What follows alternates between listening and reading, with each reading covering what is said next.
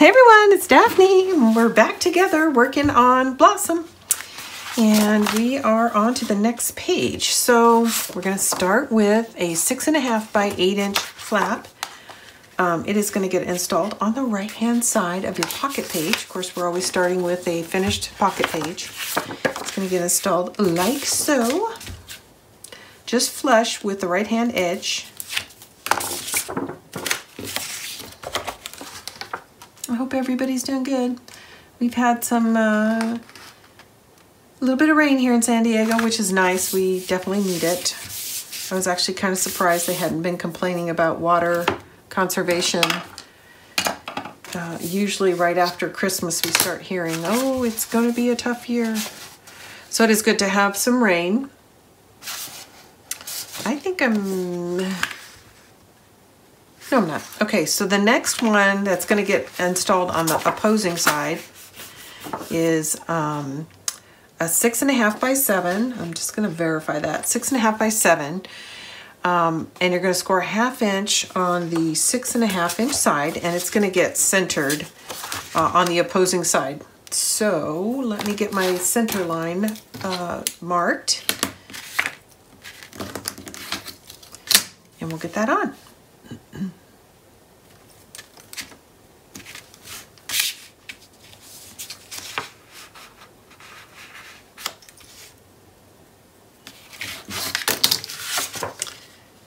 Okay, and it's going to go flush. Just line up your 2 dots. Oh, you know what? I think I might have. No, we're okay. We're okay. Okay, so now we've got. I got to think about this for a second. We've got 2 flaps and. We've got a 5.5 by 6, and it's going to get installed center on this side. 5.5 by 6. So let me find my center, which is 3. 5.5 by 6. You're going to score 1/2 inch on the 5.5 inch side, and you're just going to line it up with that dot that you have from previously centering this. It's going to go right in. Like so. There we go. And now, I'm going to get my contrast in here. Now we're going to add another flap like so, and it's going to close like this, okay? Let me dry fit that real quick, make sure it's not going to hang over. It looks really good. So I'm not going to put a dot here because I'm just going to line it up off the flap that I've already put in. Because in the event this didn't go in straight, what you really want is for these 2 flaps to just marry and fit, you know, nest right into each other.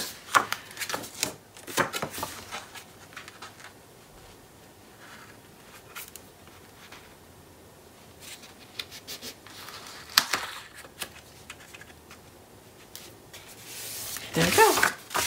And that's going to open left and right. And again, and then this is going to close like so. So now it's time to get some magnets in. So we want to hold this closed. So we're going to put 2 magnets here, one here and one here.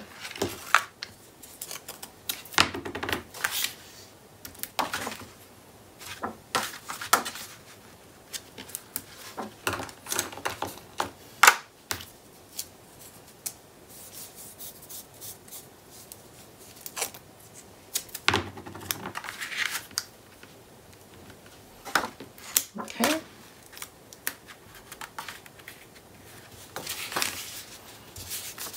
Okay, and then we're going to place magnets here and here.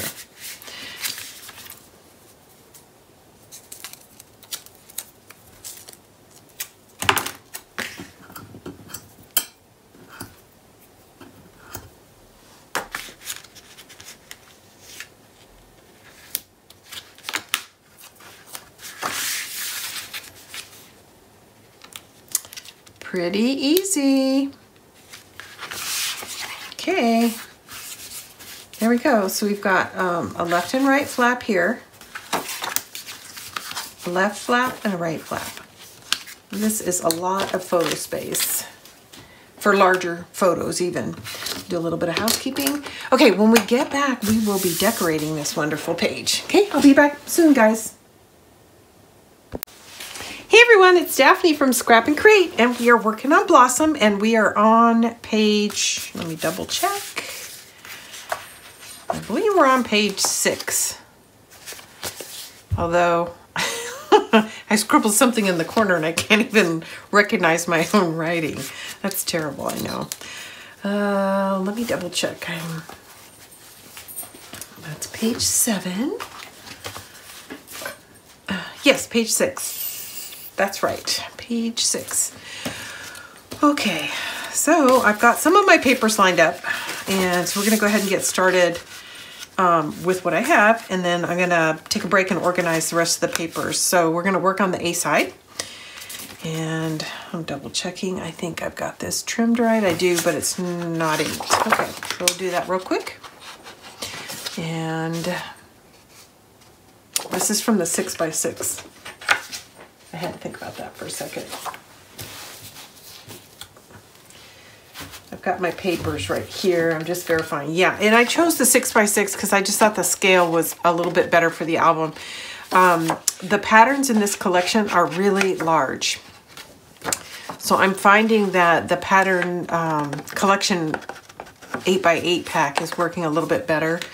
So I'll wind up using my 12x12s, but using the, not the primary side, the flip side in the album. So again, this is from the 8x8 collection.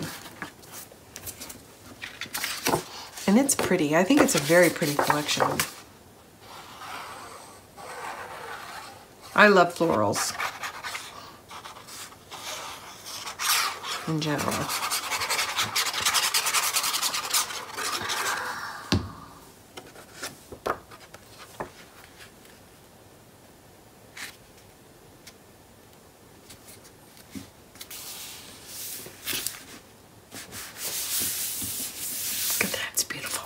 Somebody asked me on YouTube recently, and I try to remember to say this, but I always trim out my designer paper to have a 1/16 of an inch border, which means I trim it down 1/8 inch shorter and 1/8 inch narrower than the finished panel. So if it's a flap, that means you have to first subtract the hinge, and then whatever that finished panel is, you take off 1/8 in height and 1/8 in width, and you'll get your 1/16 inch border. That's not what everybody likes, but that's my go-to.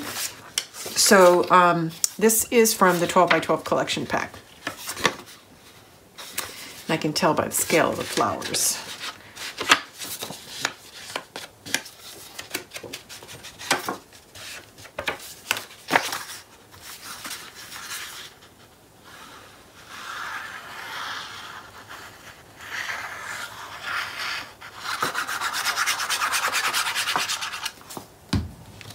Everybody's doing well.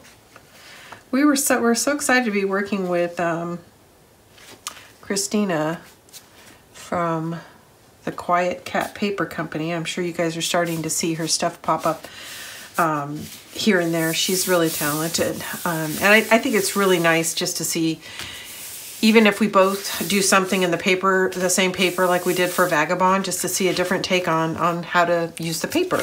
So I'm excited that we're working with her, and you know, we appreciate you guys going to take a look at some of her creations. I'm going to open this up so I can see the edges a little bit better. It looks like I haven't trimmed it down. So I'm going to take that 1/8 inch off, height and width, and it should be just right.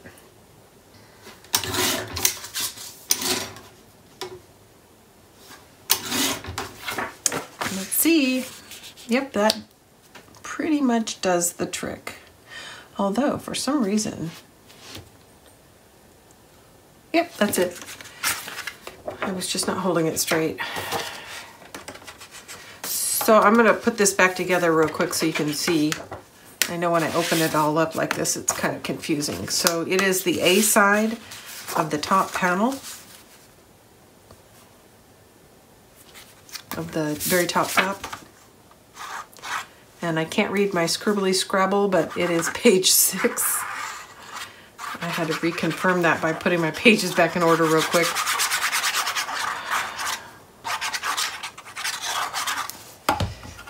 There we go.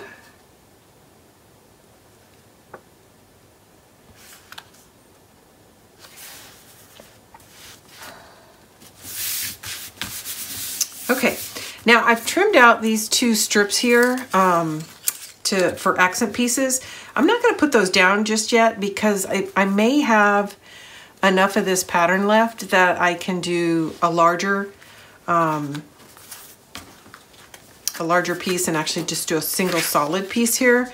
I'm not sure yet, but I'm going to just leave these tucked inside here until I figure out the rest of the paper planning for this page. So for now, I'm going to set this aside. When we get back together, we'll start working on the B-sides and I'll make a decision about that, whether we're using, I know I want the trim pieces at the very least, whether we're using the trim pieces or if we're going to have a piece large enough so that I don't have to do color blocking there. I just really want to know if I have an option.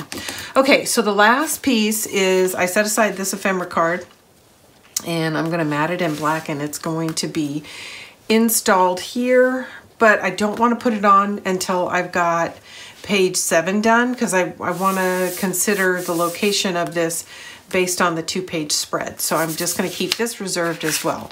So when we come back to do the B-sides, I'll have that decision made as well. So I'll be back shortly. Hey everyone, it's Daphne from Scrap and Create. I'm back with the B-side on page 6. B-side for page 6. So I've got my papers, I think, pretty much planned out. We will see. Sometimes I forget something. This pattern is from the Patterns and Solids. It should go together pretty quick.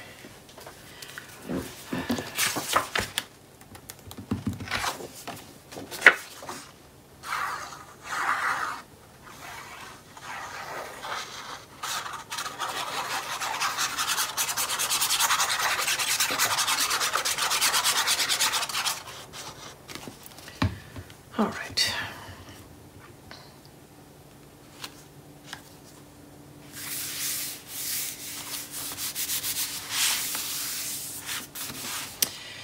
So that was the larger. So there's 2 flaps, left and a right, and this is the larger of the flaps. So it's a 6x6 finished, and then this is the 5x6 finished. When I mean finished, less the hinge.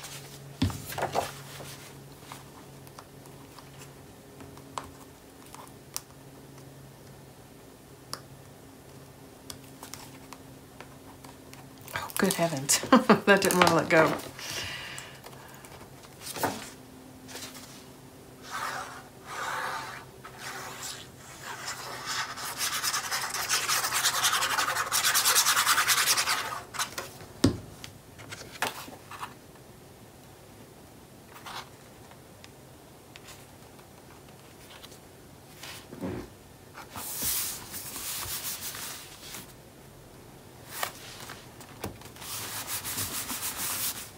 Okay, and then we've got this as the centerpiece. This is also from the Patterns and Solids.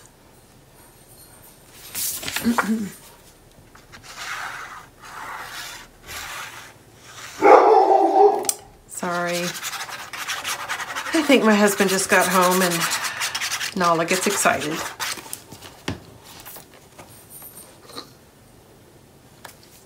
She's 2, but I swear she's still a puppy. A big puppy, a heavy puppy. Okay, so this is going to be our centerpiece here. I think the pink and greens look so lovely together.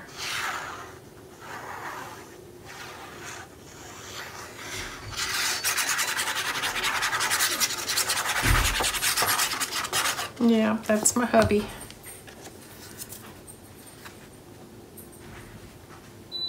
Back from running some errands, I think.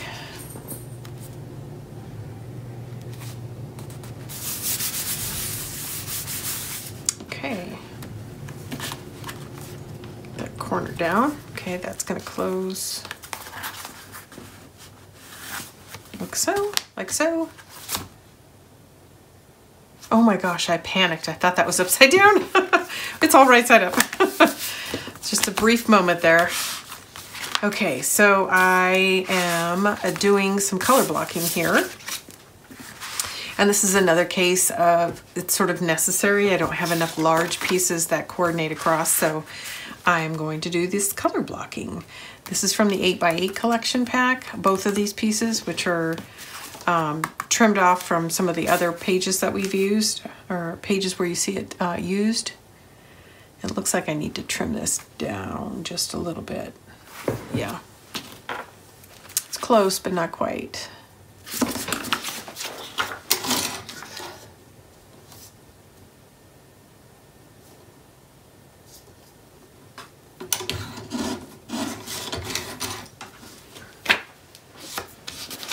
That did not want to cut straight. Try that again. One more time. There we go. Let's see how we did. Yep, looks good.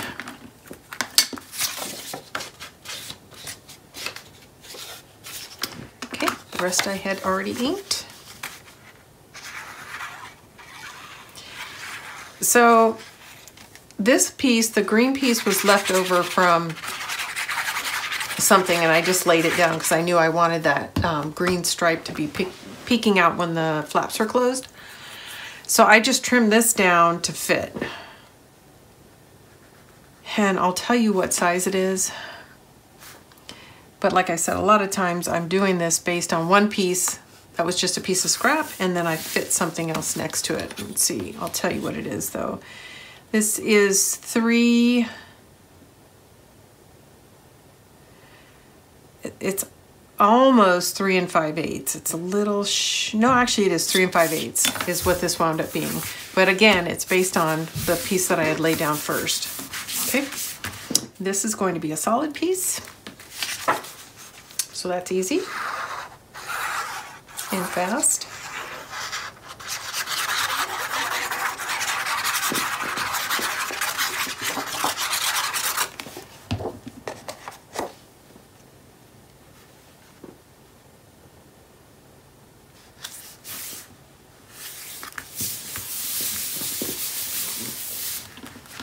Okay, and then we're going to do a little color blocking here. We're going to lay this down first and then this.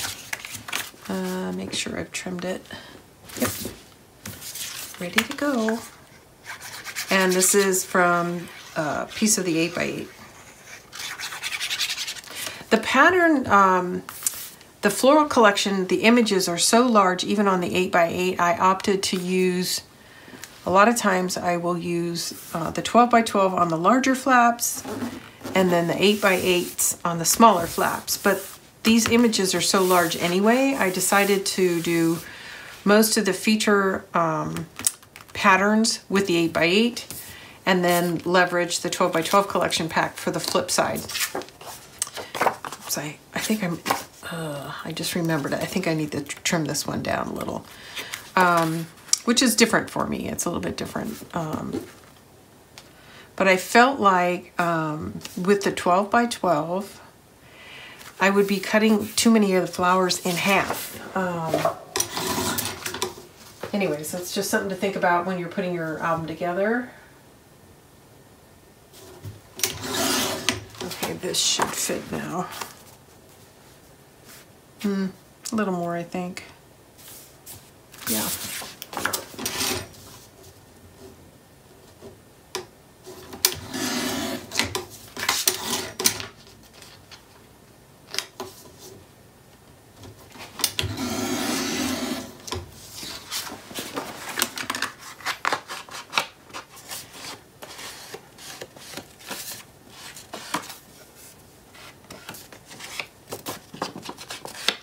I mentioned earlier, but this is Powder Puff Mahogany, which I kind of have I go to the dark, whatever the dark color is. Every couple of years, Powder Puff will discontinue a color and then replace it with something, you know, equally as dark, but it'll be a little bit different. But right now I'm using Mahogany, and we still have that in stock. It used to be Espresso was what I always used, but then they discontinued that and replaced it with Mahogany. So, and I really like it. it works really well on graphic collections.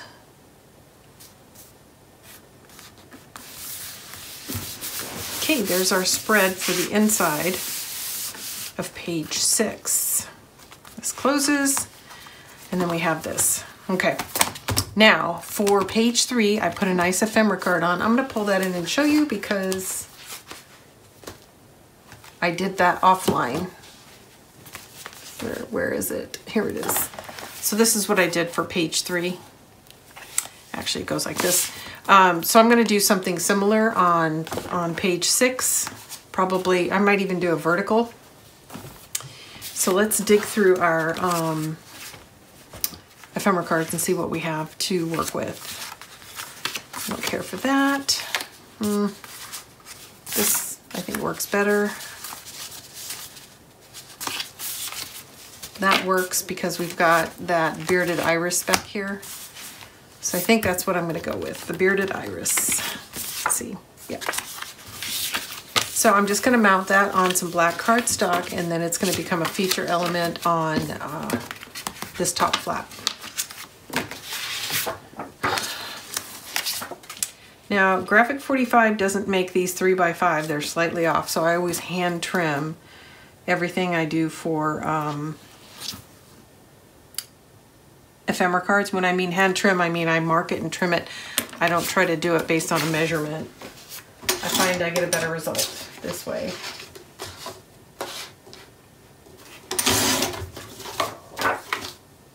But you guys can be the judge of that in just a minute. Okay, so there it is. Yeah, pretty happy with that. I've already inked the edge, so we just need to glue it down and then figure out where we want to place it on this flap.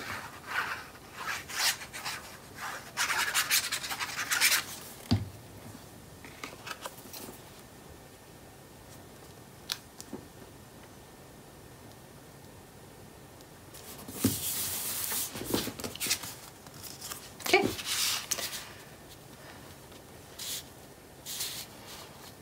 I'm going to put it up toward the top, and the reason I'm doing that, I'll tell you guys just a second. If you decided you wanted to put a photo here, you could, and still reveal part of the flower. So if I put it this way, it wouldn't work very well. So I'm going to place it in the upper right-hand corner of that top flap. And then you could still get a 3x3 here if you want.